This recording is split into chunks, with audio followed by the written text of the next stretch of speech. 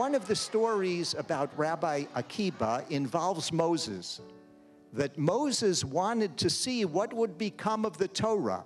Just like he got to stand on a mountain and see the land of Israel, he wanted to know what's going to become of the Torah far in the future. And of all of the places that God could bring Moses to see, he took him to the place where Rabbi Akiba taught Torah.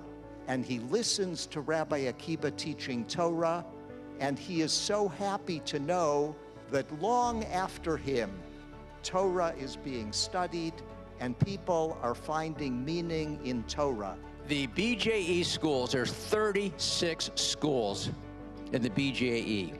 Every year we come to 4 of those schools and give an award to a great teacher, educator at one of those 4 schools. One of those prizes is going to be given to one of the teachers here in your school at Sinai Akiba in the next few minutes.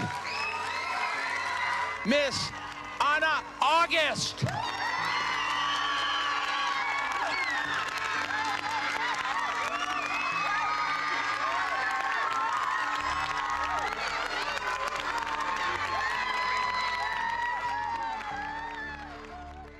My aspiration is to see students create, to teach them the love of art, to show students that every child is an artist, and I also believe every adult is an artist, and to just be exploring materials and exploring topics and exploring your own midrash from inside of you and creating that, and to show them that anyone can do it and everyone does it in their own way.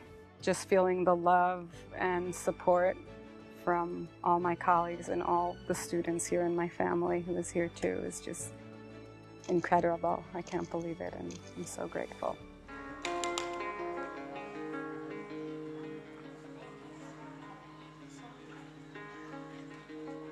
May God bless and keep you always.